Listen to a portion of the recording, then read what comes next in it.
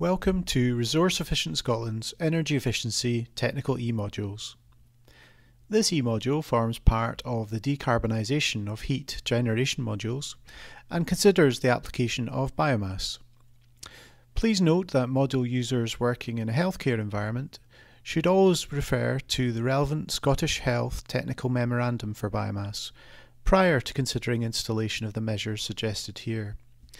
The advice given in the memorandum may conflict with the advice given in the module. The relevant memorandum for biomass can be found on the Health Facilities Scotland website. Part 1. Learning Objectives and Outcomes. This E-module is designed for public sector energy managers who want to know more about heat generation using biomass.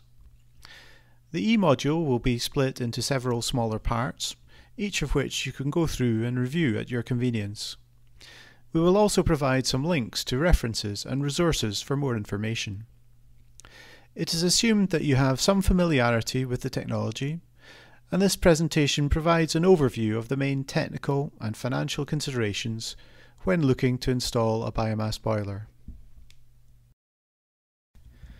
The objectives of this module is for you to gain sufficient understanding to carry out evaluations on the suitability of this technology in various applications and understand how to evaluate the financial viability of projects utilising this low carbon heating technology.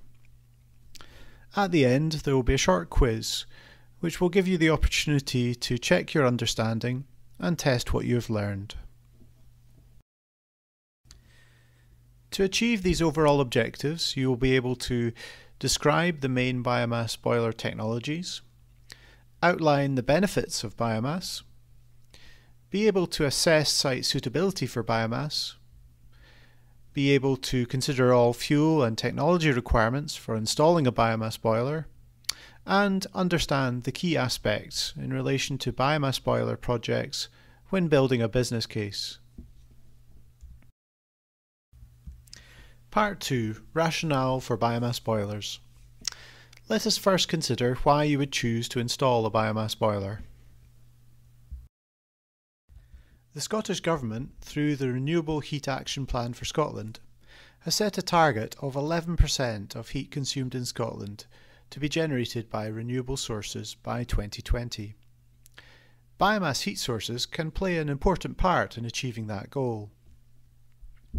The Climate Change Scotland Act 2009 introduced ambitious targets and legislation to reduce Scotland's emissions by at least 80% by 2050. All public sector bodies in Scotland have duties under the Act to reduce carbon emissions in line with the emissions reduction targets. Heating accounts for a large element of the direct carbon emissions of many public sector bodies, so biomass heating can make a significant contribution to the achievement of these targets. There are several reasons why an organisation may consider installing a biomass boiler. It may be for carbon reduction. Biomass is a zero carbon fuel. Note that biomass is considered to be a zero carbon fuel because the carbon emitted from combustion is offset by the carbon consumed in growing the biomass. There is still a small carbon footprint associated with harvest, fuel preparation and transportation. The status of biomass as a zero carbon fuel can be challenged for feedstock not produced in a sustainable manner, especially when tree replanting after harvest does not occur. This makes sustainability an important part of the carbon neutral status. Another consideration is financial reasons. There are financial incentives available. In addition, the future cost of biomass is not linked to fossil fuel prices and may inflate at a lower rate. Another consideration is boiler replacement. It may be that an existing boiler needs to be replaced. And lastly, you can source fuel locally. You can source biomass fuel locally from within Scotland, and in this way, the money spent on fuel is retained in the local economy. Let's look at these in a little more detail. Correctly managed, biomass can deliver a significant reduction in net carbon emissions when compared with fossil fuels. The amount of carbon reduced will depend on the source of the biomass and how it is processed. We will talk about this later in section 4. There are financial rewards for saving carbon, including reduction of the Climate Change Levy, or CCL, which is charged on purchases of gas, LPG and electricity.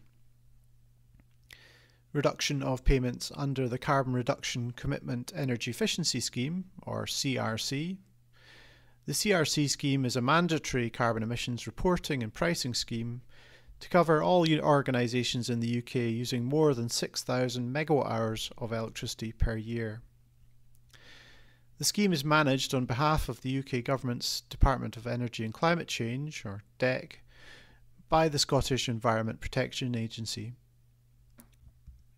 And finally, there is a financial reward for very large energy users who are part of the EU Emissions Trading Scheme, known as the EU ETS. There are a number of financial reasons to consider installing a biomass boiler. The cost of heat from biomass can be lower than the cost of heat produced by the current electricity, oil or LPG systems. In the future, the cost of biomass can be expected to inflate at a lower rate compared to fossil fuels, further improving this cost differential. The market for biomass has been transformed by the introduction of the Renewable Heat Incentive, known as the RHI. This is the world's first incentive scheme for renewable heat. For eligible installations, the RHI offers a payment for each unit of eligible renewable heat consumed. Details of the RHI payment are given in section 8, the benefits of installation. Biomass systems are often considered when life-expired boiler systems are being replaced, as at this time capital options need to be assessed, and the financial, operational and carbon impacts of different boiler systems need to be evaluated. Biomass systems can be designed to generate heat at a range of temperatures, pressures and flow rates. This means that biomass can be integrated within existing heating systems without major modification of the heat distribution system. Heating controls may need adjustment as the biomass system is best suited to provide the base load source of heat in a given application. We will talk about this later in section 3. Biomass fuel can be sourced locally from within Scotland on an indefinite basis.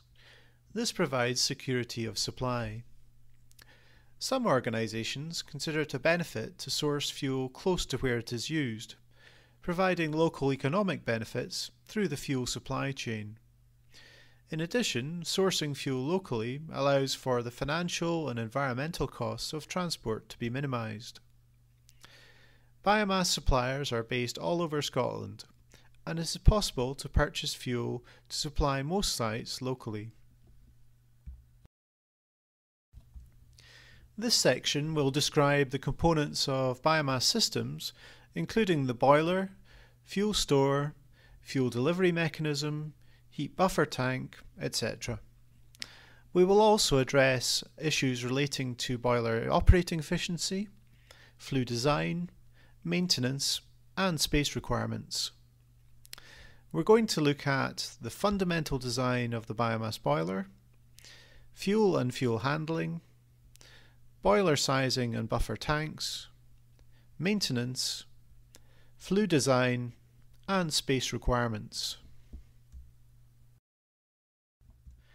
Broadly speaking, biomass systems are similar in design and operation to those used in the past for coal. Biomass has been successfully used across a wide range of applications, including many public sector buildings. Successful installations recognise that biomass systems behave differently to oil and gas fueled systems. The key principles for success include understanding that biomass fuels are natural products, This means that their characteristics vary with wide variations across the range of different types of biomass, i.e. wood chips and pellets, and smaller variations for the same type of fuel. The key variables are moisture content and particle size. Another principle is that boilers are designed to operate efficiently with a specific fuel specification. Matching and checking that the fuel supply meets the boiler specification is key to success. Another factor is that biomass fuel needs to be stored on site and transferred to the boiler. This will need the provision of fuel storage and fuel handling systems. These take up space and need to be designed to match the physical characteristics of the fuel chosen in order to avoid blockages. And finally, biomass boilers do not react to rapid changes in heat demand, as combustion of the solid fuels cannot change as rapidly as the combustion of gas or oil. So biomass boilers are best operated at steady or slowly changing levels of output. This may necessitate the use of a buffer tank, also known as a heat store. Biomass fuels all have some degree of moisture within them. To deal with this, a biomass boiler has a refractory lining, and the combustion chamber is designed such that the fuel entering goes through a drying zone created by reflected heat before it is burnt. Using this approach, it is possible to burn even very wet fuels, that's 50% moisture or more, by using a large combustion chamber with a large drying zone and extensive refractory lining. Of course, the drying process uses energy, leading to a lower overall boiler efficiency when wetter fuels are used. This need for space within the combustion chamber for fuel drying, combined with the low energy density of biomass compared to fossil fuels, is the reason why biomass boilers are considerably larger than similarly rated fossil fueled systems. The combustion of wood involves initial gasification of the fuel, such that the combustion occurs above and not within the fuel bed. Oversupply of air is essential to ensure complete combustion occurs. The fuel feed process requires addition of the fuel in response to the heat demand. Screw augers can provide accurate control of fuel feed and are most often used in smaller systems where fuel feed rate is critical. Larger systems use chain or conveyor systems as used in coal boilers. All fuel feed systems incorporate devices to prevent fire spreading into the fuel feed system and then into the feed hopper.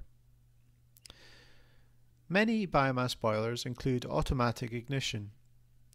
This usually involves heating an electrical element and blowing the hot gases into a small area of fuel until it combusts.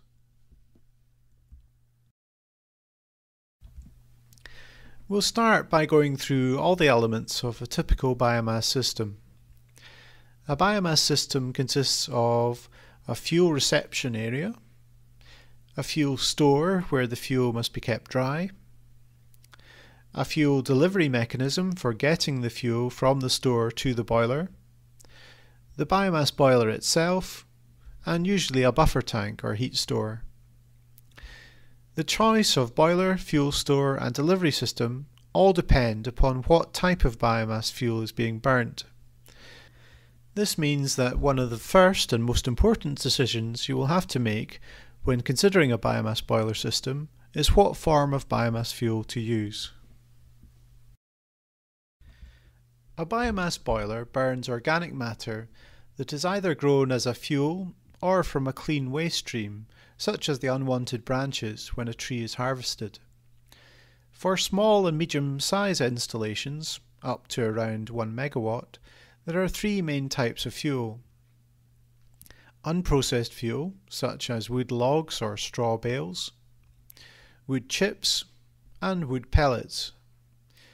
For larger installations, wood chip or wood pellets are the main types of fuel. Unprocessed fuels, such as logs or straw bales, are usually used in simpler batch-fed systems. They're mainly manually fed and supply a large heat store, making them less suitable to many applications.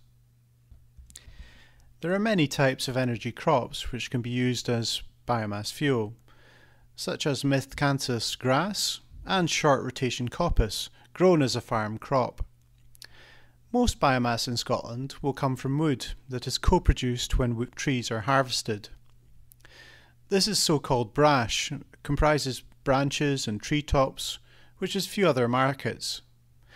Other sources are from thinning undertaken as part of woodland management, or from the removal of poor quality trees prior to replanting. These biomass sources are either made into fuels by processing it into pellets, by first drying and grinding the material prior to compression, or are simply chipped and used. Alternative fuels can come from diverse sources such as seaweed or other biomass waste streams such as crop byproducts. If you're considering one of these alternative fuels, you must use a biomass boiler and fuel handling system that is designed for them. You should also consider any long-term fuel supply risks.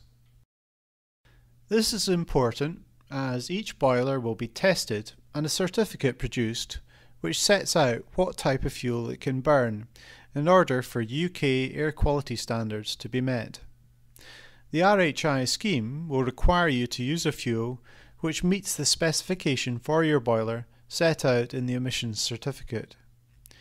For instance, it is typical for a log boiler to need a fuel of below 20% moisture content if it is to meet air quality requirements. Forestry Commission Scotland have created a website dedicated to providing information on the use of wood fuel. It can be found at www.usewoodfuel.co.uk.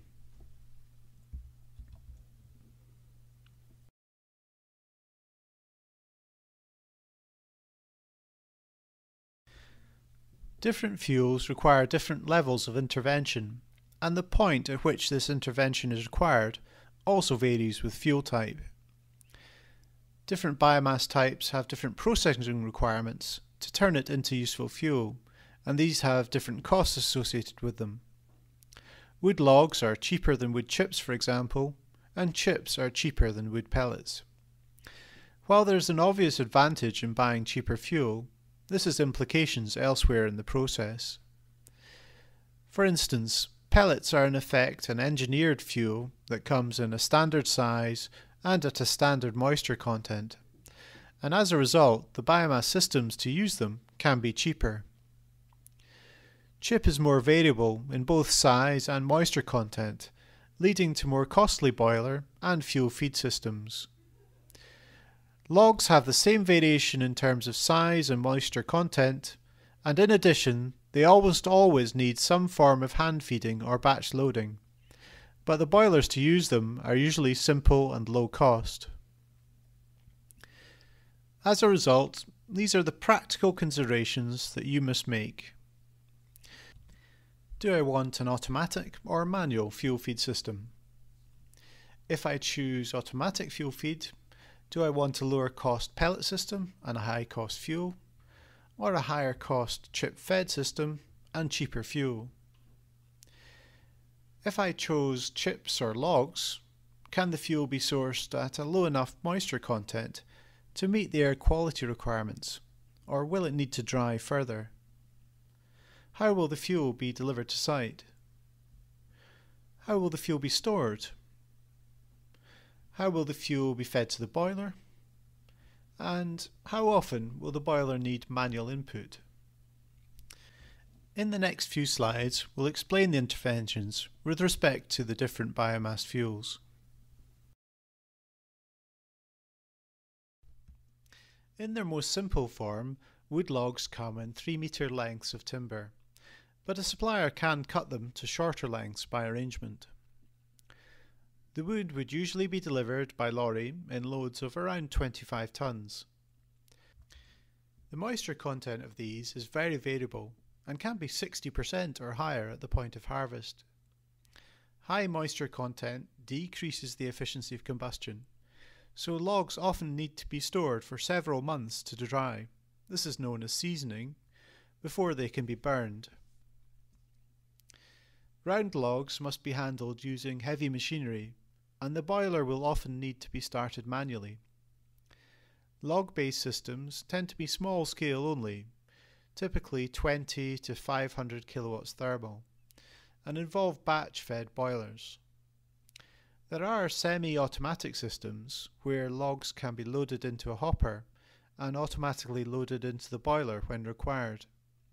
In these systems, heat may be transferred to a buffer or storage tank, allowing hot water to be used on demand. Wood is typically used in the round, i.e. whole wood logs, only on agricultural sites where there is a large amount of space available, the machinery is already on site to handle whole logs, and personnel are on site who can attend to the boiler. Larger sites can often burn bales of brash from timber harvesting, provided the boiler is designed to do so. Small or medium-sized installations use split logs, which are cut into lengths of 300 mm to 500 mm. It is common for wood to be delivered after it has been seasoned or kiln dried. However, the moisture content of split logs can be quite variable, and achieving moisture content of less than 20% needs either a very long time to season, up to around 24 months, or kiln drying. Once the wood is sufficiently dried, it will require careful storage. Split logs need to be taken from the log store to the boiler manually, where the boiler will often need to be started manually. Biomass boiler systems which burn wood chips require less manual intervention compared to those which burn wood logs. Wood chips can be produced from virgin timber, from sawmill offcuts, waste wood, or from brash. The chemical properties of the wood will vary according to where it is sourced from, and this will affect characteristics of the ash produced. Sawmill offcuts and brash contain proportionally more bark, and this will increase the amount of ash produced. The type of ash produced is important. Ash with a lower melting temperature than the boiler is designed for can cause clinker to form. Ash that melts or fuses is known as clinker. Clinker can block or damage the inside of the boiler by coating surfaces and allowing hot spots to form.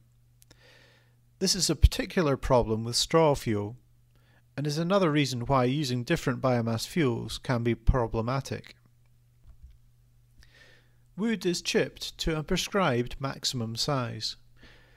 The size of the chips is important, as fuel delivery systems are designed to take specific size ranges, and oversized chips will block fuel delivery mechanisms such as augers, which will require intervention to rectify.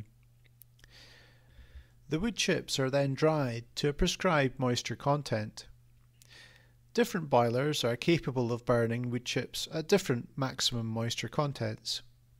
This is dependent upon the design of the boiler, but a maximum moisture content of about 30% would be typical for many installations of 500 kilowatts or less.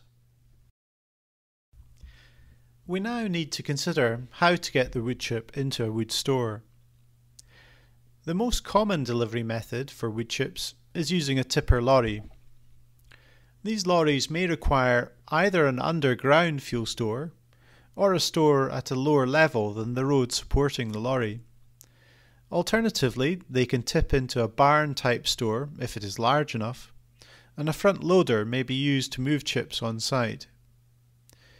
It is also possible to chip wood on site.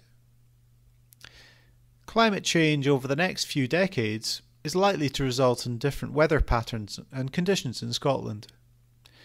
This may lead to increased and new risks from flooding within the lifetime of a biomass plant, and may need to be considered when siting an underground fuel store. The following should be considered when considering an underground fuel store: the distances from the boundary of the site to waterways and water bodies, the existence of groundwater, coastal water, or nature protection areas, the geological or hydrological conditions in the area, and the risk of flooding or subsidence on the site. Wood chips are usually delivered by lorry, most of which are fitted with some form of tipping trailer. Fuel can either be tipped directly into the fuel store, if it is large enough to accept a whole trailer of fuel, or placed into a storage area and then transferred to the feed hopper by front-end loader. Fuel stores can be underground, but most commonly they comprise hoppers, such as the one shown in the slide. This kind of hopper may require pneumatic transfer wood chip from a specialist delivery vehicle, or by a high-lift bucket loader. It is also possible to use a mechanism such as a walking floor, where the wood chips are tipped onto the floor of a large shed and a moving floor carries the chips either further into the store or onto a conveyor to deliver the chips to the boiler.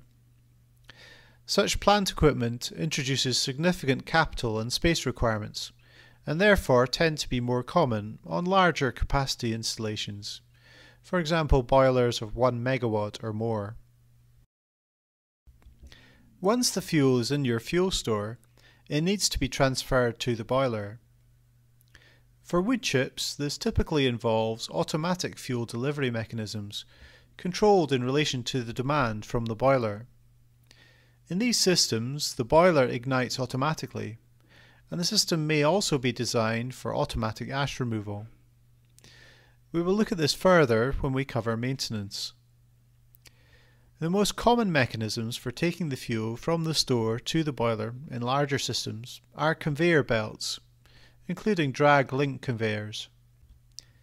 These can be fed by a rotary agitator or a walking floor. A rotary agitator consists of 4 arms which extend out of a central hub. As the hub rotates, the arms push the wood pellets onto the conveyor or auger. The arms extend as the fuel store becomes empty. In smaller systems, a screw auger conveyor is more commonly used. This comprises a mechanism that uses a rotating blade, usually within a tube, to move the wood chips. Stores for wood chips must have a flat, solid base. Wood chips can form overhangs and cavities when fuel delivery mechanisms take fuel from the base of the store, with the overlapping wood chips effectively forming a bridge over the gap created. For this reason, it is not appropriate to design fuel stores for wood chips with a V-shaped base. It is important to store the wood chip to allow air to circulate without letting in too much moisture. Good storage practice will minimize degradation of the chip in store and decrease the fire hazard. Wood pellets are the most straightforward biomass fuel to use and allow the highest levels of plant automation. However, they are also the most expensive. The pellets are manufactured from compressed sawdust, which may be produced from a variety of feedstock, and are manufactured to a specified size and moisture content. The pellets are usually 6 mm or 8 mm diameter for small systems. However, larger systems can use pellets of 10 mm or 12 mm diameter. The length is generally less than 40 mm, and the moisture content between 6 and 10% by weight. There are agreed standards for wood pellet production in Europe. This is known as EN 14961, which is represented by the EN Plus A1 or A2 standards. These determine factors such as the length of the pellet and the moisture content, as well as the amount of ash generated. As a rule, A1 pellets will come from stem wood with the bark removed, while A2 pellets will include bark and therefore produce more ash, with the ash produced melting at a lower temperature. The EN 14961 standard was introduced in 2011 and includes many of the requirements of EN+, but not all. The most important issue to be aware of is that wood pellets, when produced to EN+ or EN 14961 Part 2 standard, will be of a consistent quality, which prevents many of the operating problems associated with wood chip or logs. Due to their form, wood pellets will tend to flow more readily than wood chip. As a result, wood pellet fuel stores have a V-shaped base, usually of around 35 degrees, following to a central auger. This arrangement allows pellets to flow towards the auger, which then takes the pellets directly to the boiler. If the angle of drain from the store is incorrect, the pellets may become interlocked, which blocks flow. It is also possible to use augers to lift pellets vertically, on an incline, or horizontally. Wood pellets must be stored dry under cover. Their low moisture content means that they will not degrade like wood chips, but they are prone to break up if over or incorrectly handled. On smaller sites, prefabricated fuel silos can be erected inside a building, with the fuel delivery connections mounted on the outside of the wall. On larger systems, an external fuel silo would tend to be used. Wood pellets are often delivered pneumatically, directly from a lorry into a fuel store, negating the need for a reception mechanism. It is important that the wood pellets are not damaged during delivery. Pellets can be damaged when delivered at high pressure. This causes them to split when they hit the inside of the store, which results in sawdust being fed into the boiler instead of the pellets. It takes longer to deliver the wood pellets at the correct velocity instead of the maximum velocity a delivery vehicle is capable of. It is therefore important to monitor deliveries to ensure the pellets are delivered correctly. The Scottish Government has developed a biomass wood fuel pellet supply framework for public bodies who are purchasing biomass wood pellets. The framework only covers wood fuel in the form of pellets. Biomass wood chip, animal biomass and plant biomass are out of the scope. To deliver the carbon benefits highlighted earlier, it is important that biomass fuels are grown, harvested, processed and transported in ways that minimise carbon and the other impacts. The administrator for the RHI, that's Ofgem, is introducing a biomass suppliers list, known as the BSL, in April 2015, which will assess and accredit the sustainability of suppliers. In the near future, the BSL will be used to provide RHI participants with a simple way to demonstrate that their fuel complies with the RHI standards. Next, we will touch upon the health and safety issues relating to biomass boiler installations. If biomass fuel, for example wood chips and wood pellets, is allowed to get wet and is stored wet for long periods, then there is a risk that it starts to degrade, resulting in the release of heat. If left unchecked, this build-up can lead to the fuel pile spontaneously combusting. Ensuring fuel is kept dry can prevent this. Incorrect handling of wood pellets can cause them to break down into fine wood dust, which in turn present the potential for dust fires or explosions. This risk can be managed by ensuring that systems are designed to avoid the breaking up of pellets and accumulation of wood dust, including good housekeeping and controlling sources of ignition. So let's summarise biomass fuel. It is worth considering whether the practicalities of your site are more suited to wood pellets, wood chips or wood logs. One key aspect to consider is to what degree the operation of the site is suited to manual handling. Wood pellet biomass boilers can operate for a month or more without an intervention compared to other fuels. Whilst large wood chip systems can do likewise, There are more frequent operational issues and more machinery is required, but the fuel cost is lower than pellets. Wood log boilers in turn require constant intervention, but the capital cost is considerably lower. It is important to be aware of the fuel available in your area and how many suppliers are available.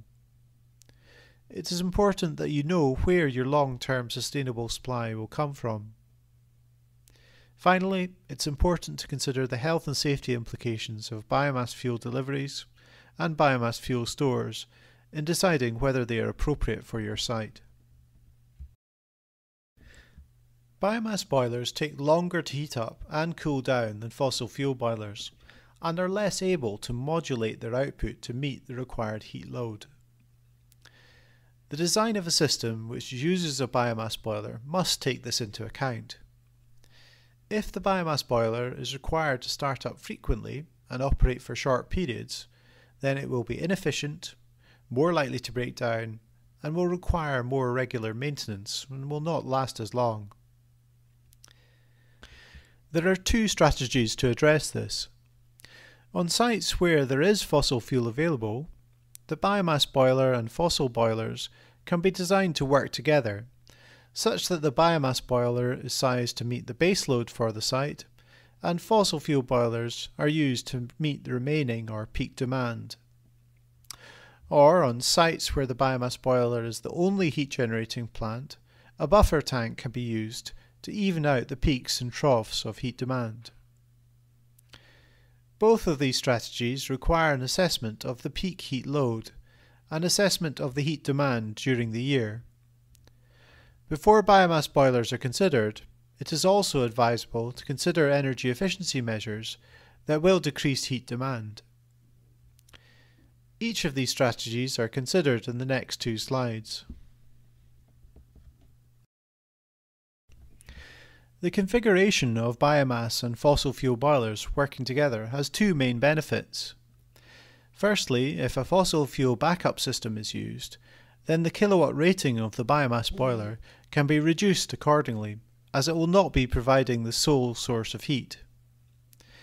And secondly, it ensures that the heat load is sufficient most of the time for the biomass boiler to operate between 30% and 100% of its maximum output, which ensures that it operates as efficiently as possible. A buffer tank could also be used to meet peaks in demand and ensure that the biomass boiler provides as much of the load as possible. The role of the buffer tank is discussed in the next slide. It can take from 45 minutes to 2 hours for a medium-sized biomass boiler to heat up, and up to 24 hours for a very large biomass boiler to heat up. The time taken depends on the fuel used and the boiler design. As a general rule, those boilers that are designed for dry fuel, such as wood pellets, have less refractory lining and therefore take less time to reach operating temperature. The higher the moisture content of the fuel that a boiler can handle, the longer it is likely to take to heat up and cool down. This inherent lag in output can be overcome by including thermal store or buffer tank in the biomass system. The buffer tank works at 3 key stages in the operation of the boiler, as shown on the slide. For example, it can be possible for a biomass boiler of 30% of peak output to meet 95% of total annual consumption by using a sufficiently large buffer tank. An intelligent control system can manage the output of the boiler and the storage capacity of the buffer tank to maximize the efficiency of the system. Such a system would typically have 5 or more sensors at different heights in the buffer tank. A less intelligent controller with only 2 sensors will not be capable of controlling the biomass boiler output as accurately and will need a larger buffer tank. So, when specifying a biomass boiler system, the boiler, buffer tank and control system must be selected to work together to meet the heating requirements of the system they serve. Fossil fuel boilers are traditionally sized by calculating the maximum heating requirement of the building they serve and selecting a boiler which is capable of providing at least this much heat. The calculation of the maximum space heating requirement of a building generally involves selecting a design outside temperature. The temperature which is exceeded 98% of the time would be typical, and a design inside temperature, for example 20 degrees C. The insulation properties of the building will then need to be assessed. This is done by measuring the area of each building element, such as walls, windows and roof. The insulation value for each element is known as the U value. The U value will be specified for new buildings. For older buildings, it is not always possible to find out exactly how they were constructed or what insulation properties they have. For recently constructed properties, it is often assumed that the property was constructed to meet building regulations. The area of each element is then multiplied by U value and the difference between inside and outside temperatures to determine the amount of heat that it will lose under those conditions. The total heat loss through all these building elements is referred to as the fabric heat loss. The ventilation heat loss can also be calculated. This calculation takes into account the volume of the building and the ventilation rate. For new buildings, the ventilation rate may be specified. For healthcare facilities, refer to the Scottish Health Technical Memorandum 03-01 Ventilation for Healthcare Premises, or a test may have been done to identify the infiltration rate for building compliance and the performance of known ventilation systems. For older buildings, the ventilation rate will usually be assumed, taking into account the building's age, use and any ventilation system. Finally, the thermal bridging needs to be quantified. This is where heat is lost through the join between two building elements, such as around a window or a door frame. Sizing of a biomass boiler is different because, as indicated earlier, biomass boilers are more efficient when operated continuously. When sizing a biomass boiler for space heating, it is essential to understand the peak load requirements, but as we have discussed already, simply selecting a boiler to meet these requirements will likely result in an inefficient system. Instead, it is preferential to use a smaller biomass boiler, with a conventional boiler picking up the peak heating requirement, or by using a thermal store as a buffer. The relative sizing of the biomass and conventional boilers will be determined according to the heat load profile for the building served. To understand the heat load profile, consider how a care home and an office are heated. A care home is kept at a constant temperature all day and all night.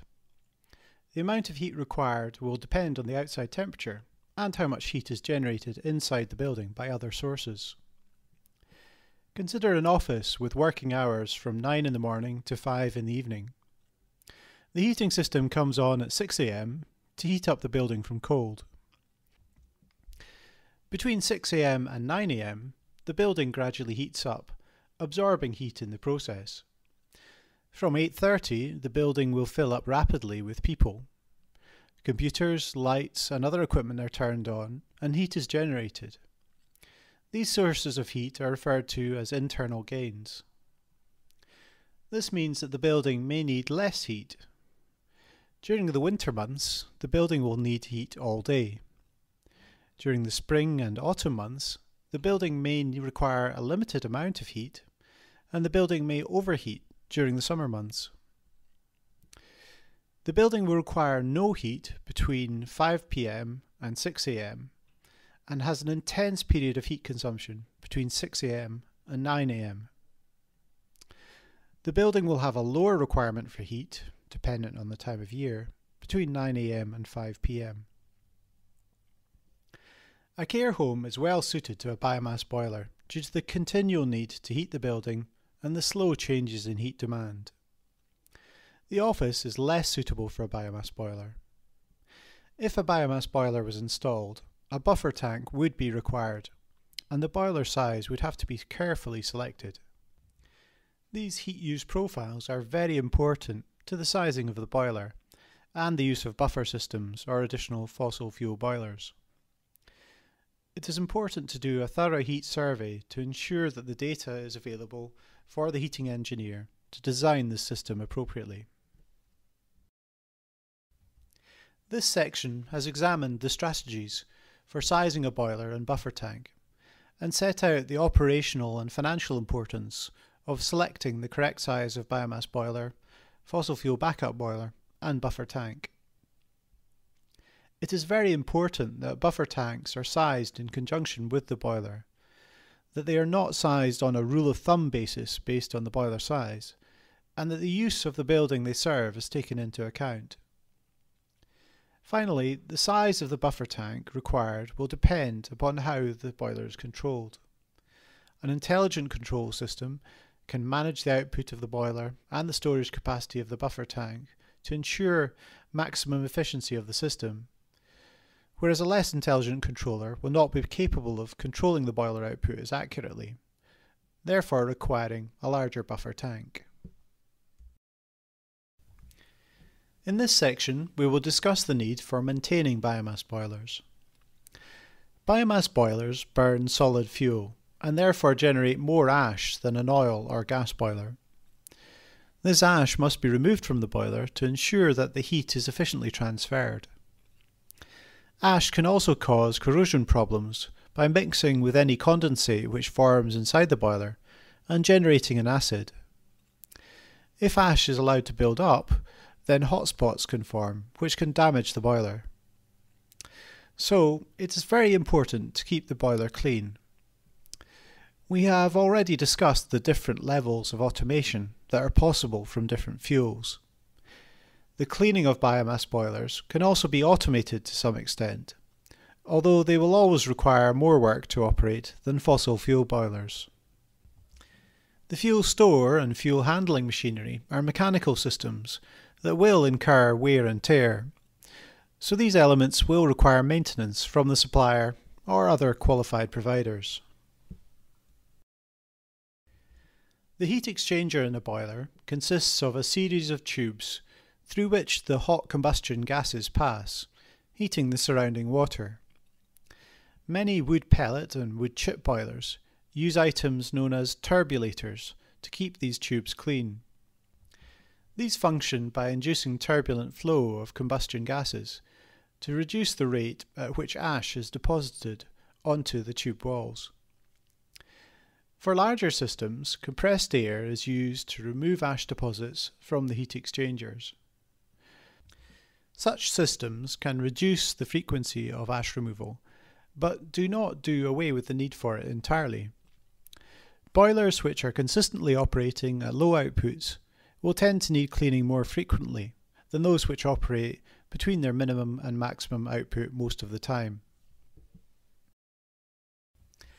Biomass boilers require a flue or chimney to draw flue gases through the plant and disperse these gases to atmosphere at a safe level. When considering a biomass boiler system, it is essential to consider the flue that will be required. A flue will often require planning permission and will be judged on physical appearance as well as function. When considering an application for planning permission, an environmental health officer will assess the impact on local air quality. There are some areas where air quality is a specific concern, and additional requirements are in place to manage air pollution. These are known as Air Quality Management Areas, usually referred to as AQMAs. Not every AQMA has the same restriction in place, and so if your site is in an AQMA, then it is important to check what substances are of concern.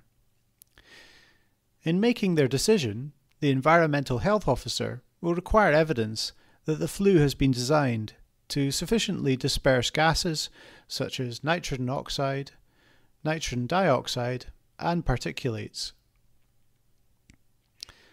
Wood contains a lot of nitrogen, and in burning wood, more nitrogen compounds are generated than fossil fuel boilers. In granting permission for a boiler, the Environmental Health Officer may require particular measures are incorporated into the scheme. For example, ceramic filters or electrostatic precipitators designed to reduce particular emissions. The requirements for biomass flues are different for each local authority area, so it is important that these are checked. Since biomass is a solid fuel, it also generates a lot more particulates than natural gas or oil. Ensuring the dispersal requires a combination of actions that may include ensuring that the velocity of the flue gases is more than 6 meters per second, making the flue higher than any surrounding structure by at least 2 meters, and installing devices to remove particulates from the flue gases. There are a number of ways to remove particulates from exhaust gases. Cyclones are the cheapest and most common.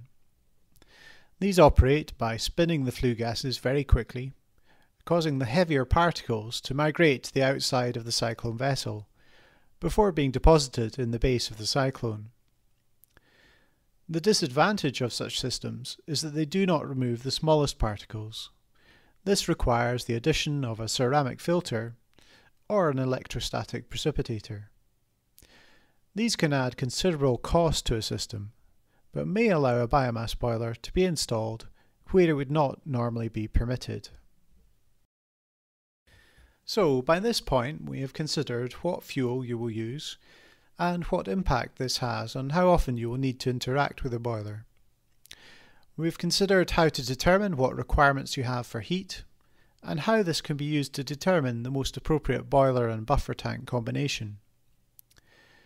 We've considered how often you will need to maintain the boiler and what flue will be required. The final consideration is deciding how much space you will need.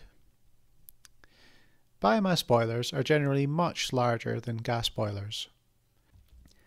But the size does not increase linearly as the output capacity of the boiler increases. Most manufacturers produce a range of boilers of the same or similar physical size, for example 100 kilowatts to 200 kilowatts, within a standard boiler case, with only the next size range up of boilers likely to be significantly larger, both in terms of footprint and height. It is important to leave sufficient space around the boiler to allow it to be maintained. Each boiler is different, and while some only need access on 2 sides for maintenance, there are others which require access on all sides. Buffer tanks also take up a lot of space. Even the smallest biomass system will likely require a tank of 2,000 litres. It's not uncommon for larger systems to require a buffer of more than 10,000 litres, and district heating schemes may require a buffer of more than 100,000 litres, normally in the form of multiple buffer tanks. The fuel you choose to burn and how much fuel you wish to store on site will affect how large a fuel store you need. The most important consideration when considering how much fuel you need to store on site is the length of time between deliveries. Rural sites need particular consideration. Finally, you should consider how the size of the fuel delivery you're able to order will affect the amount paid for any fuel. A delivery of wood pellets of more than 10 tons is often considerably cheaper than the delivery of less than 10 tons. A lot of sites lack sufficient space to install a biomass system within an existing building or boiler room. It is possible to purchase a biomass system in a prefabricated plant room, ready to be connected to your existing system. These can be in the form of modified shipping containers or prefabricated buildings. These prefabricated units can also include a fuel store or can be connected to a fuel silo. As a guide, a plant room for a 200 kilowatts biomass boiler, buffer tank and a 20 metre cubed fuel store would typically be around 3 meters by 3 meters by 9 meters. The size of plant rooms that can be delivered is limited to about 4 metres by 4 metres by 12 metres due to road haulage restrictions. An estimated cost for a containerised plant room with a 199 kilowatt biomass boiler, buffer tank and fuel store is £100,000, including installation. These prefabricated units still require some preparation work on site, such as building a structural slab and installing pipes, control cables and an electricity supply ready for connection. In 2009 and 2010, the Scottish Government introduced a relaxation on planning controls called Permitted Development Rights on properties for many of the more common types of renewable technologies. This relaxed, and in some cases removed, the need for planning permission for many renewable systems. There are permitted development rights for biomass systems under 45 kilowatts thermal. These may allow the installation of a biomass system without applying for planning permission. However, there are a number of conditions attached. Permitted development rights do not extend to listed buildings or scheduled monuments, which are covered by other planning regulations. In such cases, listed building consent is required for most works to listed buildings. Even if the biomass boiler is 45 kilowatts thermal or less, it may not be possible to comply with the limitations associated with the permitted development, in which case planning permission would be required. There are many elements of a biomass system which can be designed for minimal visual intrusion. Boilers and fuel stores can be installed internally, provided there is sufficient space, or in external plant rooms with an attractive cladding. It is often more difficult to disguise a biomass flue. The height of the flue is determined by the boiler's requirements, and the height of surrounding buildings. It is often not possible to make a flue shorter in order that it falls within permitted development, or is visually unobtrusive, without causing operating problems, or failing to meet air quality requirements. It can be difficult to reach agreements on biomass flues in conservation areas or listed buildings, where the visual obtrusion is of particular concern, but the height of the flue cannot be reduced because of trees or buildings. So, when you're considering whether your site is suitable, consider the level of automation required for your site, the heat load to be met, i.e. do you need heat all the time or intermittently, the space required for fuel delivery and storage, including safe access for lorries, space for plant and ancillary equipment, any planning issues such as listed building consent or conservation areas, and air quality issues. Is the site in an AQMA? Biomass systems can be financed both through traditional capital expenditure and through alternative arrangements, such as Energy Supply Company or ESCO agreements. This section will explain the options available and the associated advantages that may arise, such as maintenance being provided and the reduction of risk.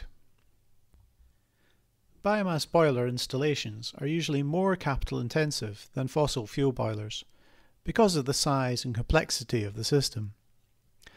The amount of money varies from £20,000 for a domestic sized installation, £150,000 or more for a 200 kilowatt pellet boiler in a prefabricated plant room, and up to £5 million or more for a new energy centre containing a multi-megawatt biomass boiler plant, flue gas treatment and fuel storage. There are two main ways in which the public sector can fund such an installation: on balance sheet or off balance sheet. We shall go through these options now. We will first look at possible financing options as on balance sheet. Internal funding. With internal funding, the organisation provides the capital for their biomass scheme. It retains full ownership of the project and all the potential benefits.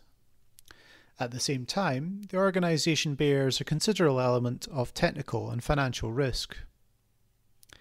Debt finance. A large capital purchase is often funded by a new debt plus some internal funding. The residual technical and financial risks and the full benefits of the installation remain with the investing organisation. With new debt, it is possible to match an appropriate source of capital to a specific project. In particular, the borrowing timescale can be matched to the timescale of requirements. When an organisation obtains finance, it should bear in mind that the lender regards the loan as an investment. For every investment, there's a trade-off between risk and return. The higher the risk associated with an investment, the higher the return required on that investment.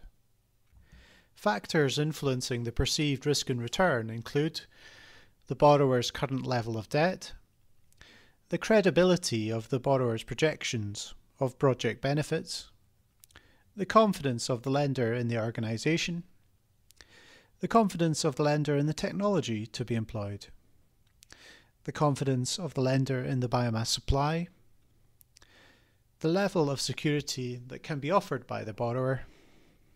That's because the lender normally requires security so the amount of the loan can be recovered if the borrower runs into difficulties. And finally, the confidence of the lender in the general economic situation. Leasing. Leasing is a financial arrangement that allows an organisation to use an asset over a fixed period. There are three main types of arrangement: hire purchase, finance lease, also known as lease or full payout lease, and operating lease, also known as off-balance sheet lease. Options for off-balance sheet financing can be arranged by two types of organisations: equipment supply organisations and energy services companies, or ESCO contractors. An equipment supply organisation may offer a leasing package where they will design, install, maintain and sometimes operate the biomass system. The host organisation will still be responsible for purchasing fuel and will buy the heat generated at the agreed price. The leasing package will normally cover at least a 10-year contract period. This approach transfers most of the technical risk from the host organisation to the equipment supplier, but the savings are also significantly lower than under a capital purchase arrangement, especially if, as part of the leasing arrangement, the RHI goes to the supply organisation. In an ESCO arrangement, the product being provided to the customer is the heat generated by the biomass plant, rather than the equipment. This means that it is the responsibility of the ESCO contractor to design the system, source the plant, arrange for its installation, purchase the appropriate fuel and operate the equipment to ensure that the organisation has sufficient heat. The price paid for heat is agreed at the start of the contract, but there is usually some price adjustment permitted over time to take into account inflation or fluctuations in the price of biomass fuel. It is important that an organisation purchasing low-carbon heat through an ESCO arrangement is fully aware of any risks for the arrangement. These risks are usually less than if they were to purchase the system outright, but must be identified and understood. The ESCO receives a return on their investment from both the RHI and from the payments from the organisation for their heat. In both instances, the amount of money paid to the ESCO depends upon the amount of heat used by the organisation. For this reason, an ESCO contract can so often specify an amount of heat that must be purchased every year, a take-or-pay arrangement. It is important that an organisation considering an ESCO arrangement identifies and considers any energy savings measures that they are likely to implement over the life of the ESCO contract, which may reduce their need for heat. If these are not taken into account, then savings from improving heating controls, building insulation, or other measures may not be realised, as they may be contractually obliged to pay for the heat, whether they use it or not. Therefore, it's important that such an arrangement does not prevent an organisation from implementing energy-saving measures. One example of a source for finance for projects is the Green Investment Bank, which is a public limited company wholly owned by the UK government. It is the world's first dedicated green bank. Currently, the Green Investment Bank invests in both the public and private sectors in the areas of offshore wind, energy efficiency, and waste and bioenergy. Projects in which the Green Investment Bank invests are needed to satisfy the double bottom line criteria. That is, projects must deliver not just a financial return on investment, but an environmental return as well, for example through emission savings. Projects can receive funding either directly from the Green Investment Bank or through funding partnerships between the Green Investment Bank and other parties. One such example is a current partnership between the Green Investment Bank and Société Générale Equipment Finance to provide £50 million of finance for energy efficiency projects. The Green Investment Bank has a specific programme of support to finance NHS energy efficiency. This is called the Health Sector Energy Efficiency Financing Programme. The programme can help health boards finance energy efficiency measures. The Green Investment Bank has already backed a number of NHS energy efficiency programmes, including helping finance an Energy Innovation Centre for Cambridge University Hospital's NHS Foundation Trust. The new Energy Centre houses a combined heat and power unit, biomass boiler, efficient dual fuel boilers, and heat recovery from medical incineration. Another example is Salix Finance, which is an independent, not-for-profit company funded by the Department for Energy and Climate Change, the Welsh Assembly Government, and the Scottish Government. It was established in 2004 for the purposes of providing the public sector with interest-free capital funding for energy efficiency projects. Since its establishment, it has funded just over 12,000 projects to the value of just over £3 million, but delivering lifetime savings of £1.13 billion and lifetime savings of 6.2 million tonnes of CO2. In Scotland, Salix offers loans to those parties that are subject to the public body's duties in the Climate Change Scotland Act 2009. This includes the local authorities, further and higher education, the NHS, and non-departmental public bodies. Funding is under the Salix Energy Efficiency Loan Scheme Fund, known as SEALS Scotland. In order to be eligible for funding, projects will need to demonstrate a payback of no more than 8 years at a cost of not more than £200 per tonne of CO2 saved. Projects also need to demonstrate additionality, meaning that the proposed project will not occur without the funding. Repayment of the loan is required between 4 and 8 years.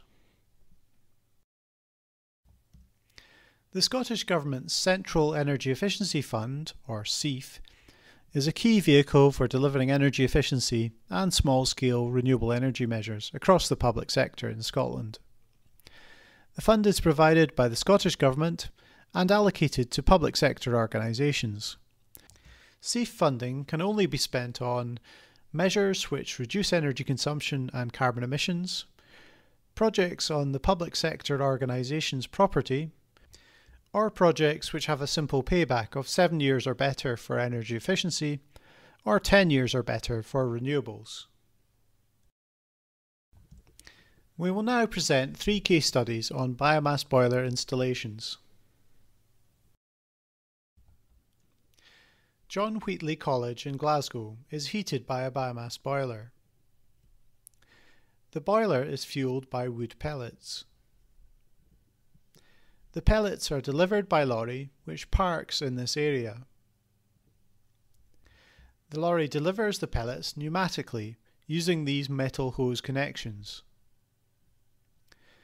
The pellets are blown into the fuel store.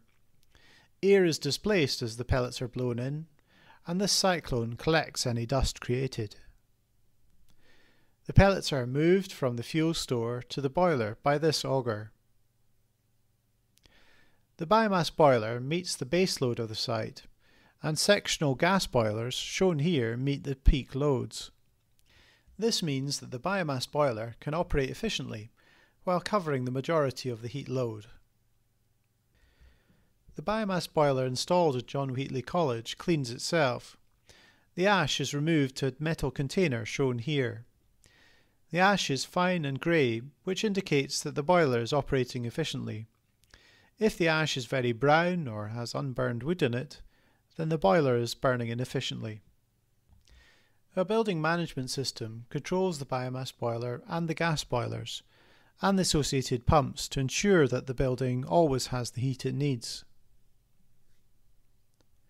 It is important that biomass sites have good access, like this, to allow fuel deliveries and maintenance to be carried out easily. HW Energy are working with the NHS Highland on a number of biomass heat projects. The second case study is from one of their projects, and the video explains the wider project and shows the installation of biomass heat cabins at Dingwall Medical Centre. NHS Highland installed a biomass heat cabin with a 90 kilowatt wood pellet boiler as part of their carbon reduction plan.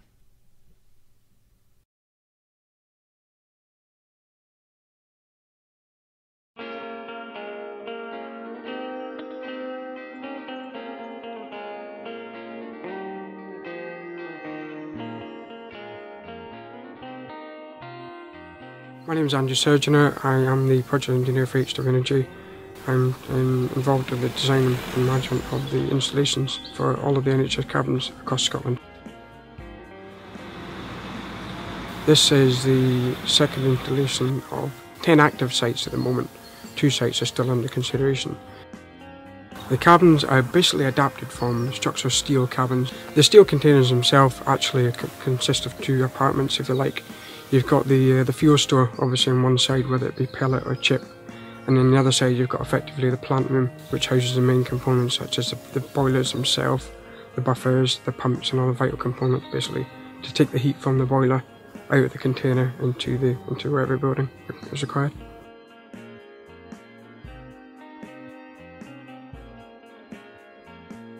For the Dingwall site itself, it was estimated they were generally using about maybe £10,000 per annum on the existing oil bill. This is obviously due to the existing boilers not being very efficient. So the cost savings going on to pellet, it works out approximately probably about 40% savings.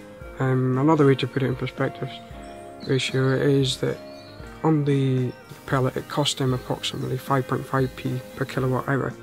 Whereas opposed with the oil, they were paying maybe 9 pence per kilowatt hour. So over the year, that does accumulate obviously, and then you've got the added advantage of the IHO tariff, which comes in at 8.6 pence per kilowatt hour, added on top of that savings, so it is quite generous.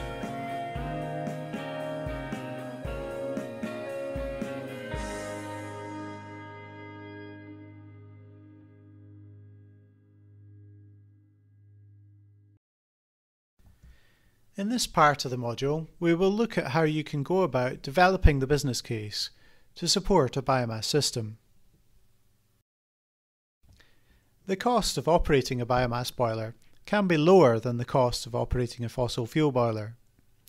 There can be cost savings from using biomass fuels, but the income from the RHI will make the business case significantly more attractive. However, it's important to also consider the additional cost of operating a biomass boiler, including the operation and maintenance costs. These key issues will be discussed in more detail next. The price of biomass is highly dependent upon the transport cost. It is usually uneconomic to transport fuel more than 50 miles from a depot. Many suppliers give discounts for larger deliveries. For example, pellet deliveries of 10 tonnes or more. These prices are an indication only. Transportation costs and the amount of notice provided to a supplier will also have a significant effect on the price of fuel. The Renewable Heat Incentive is a government scheme which makes a payment for generating heat from a renewable resource. This table shows the amount of money paid for each unit of heat depending upon the boiler used, with the tariff correct as of 1st of July 2014. For smaller biomass boilers, the RHI tariffs are tiered. This means that a lower rate is paid for each unit of heat beyond a set amount. In each year, the Tier 1 tariff is paid until the system has operated up to 15% of the annual rated output, i.e. the equivalent of 1,314 hours at the rated capacity of the installation. For the rest of the output in the year, the Tier 2 tariff will apply. When a boiler is being sized, it is worth considering the structure of the RHI tariffs to ensure that the financial benefits of biomass are optimised. It is important not to oversize the boiler, however, as this may cause problems highlighted in the maintenance section. Biomass boilers need regular maintenance. The maintenance cost will depend upon who carries out the maintenance and how the biomass boiler is operated. An oversized boiler will incur higher maintenance costs compared to a correctly sized unit. Operation and maintenance costs are lower for chip systems than pellet systems, but can be of a similar order to O&M systems for mains gas and heavy fuel oil. The greatest part of this cost is the annual fuel cost, but maintenance is important and will include annual maintenance or servicing and routine labour costs. We are now going to work through a short quiz. You should use the information that you've learned so far in this session to help you to answer each of the 6 questions that follows. Which type of biomass fuel can most easily be delivered, stored and transported to the boiler without manual handling? Is it A. wood logs, B. wood chips, C. wood pellets, or D. straw bales? The answer is wood pellets. The entire fuel delivery and storage mechanism can be completely automated. Wood chip systems can be automated, but they require significantly more machinery. What aspects of fuel composition can impact the efficiency of combustion? Is it A. the physical size of the fuel, B. the energy density of the fuel, C. the ash content of the fuel, or D. the moisture content of the fuel? The answer is B, C and D. Ash in the fuel may result in clinkering, slagging and fouling. It will be important to ensure that the boiler is designed to handle the fuel characteristics. What aspect of biomass fuel does the biomass suppliers list accredit? Is it A. greenhouse gas emissions, B. moisture content, C. amount and type of ash generated, or D. all of the above? The answer is A. greenhouse gas emissions. The biomass suppliers list is one way of confirming that the fuel you burn is sustainable. Which type of wood fuel can be certified against European standards? Is it A. wood logs, B. miscanthus bales, C. waste wood chips, or D. wood pellets? The answer is D. wood pellets, which are available to EN plus A1 and A2 standards. Question 5. What issues are important in storing biomass fuel? Is it A. the moisture content of the fuel, B. the ease of transport of fuel to the boiler, is it C. the rate of use of fuel, or D. handling of the fuel? The answer is all of the above. The moisture content of the fuel will impact on degradation of the fuel in store and may cause self-heating. The ease of transport to the boiler will impact ease of use and costs. The rate of use of fuel dictates the storage required.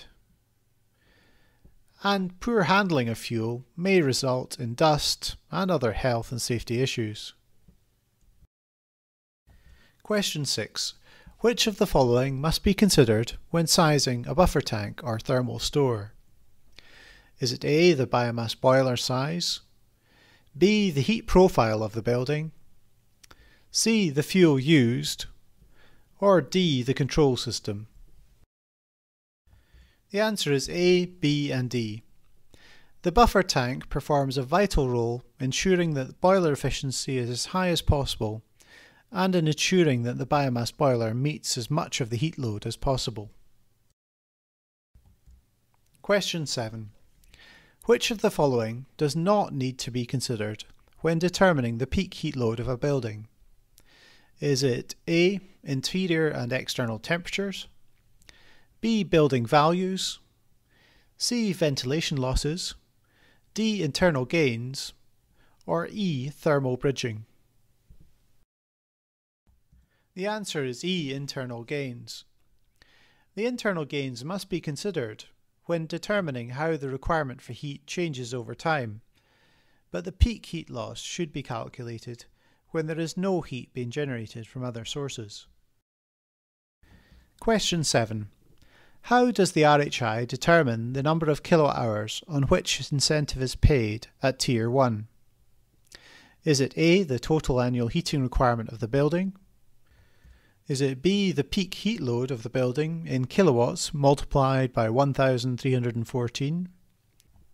Is it C, the output of the biomass boiler in kilowatts multiplied by 1314?